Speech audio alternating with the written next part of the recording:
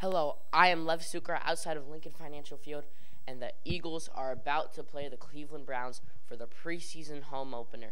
The big thing that I think people should watch for tonight are how the Georgia boys do. We know the Eagles love to stack up on these guys. They won national championships together in college, and we want to see how they do. Everyone's going to be together tonight. It's going to be a huge thing to watch. Another thing to look for is the hangover, and as a lot of other people have said, this could be very, very detrimental if it does occur. I don't believe it will. I know many others don't. This team is very deep, and they're looking good, but you always have to watch out for that. And then last but not least, we're going to look how Marcus Mariota does today. It does not seem like Jalen Hurts is going to get many snaps. Mariota is definitely going to be the backup for this team, and he has always been a serviceable starter, so having him as a backup is pretty good. I'm Lev Sukra from Lincoln Financial Field, signing off.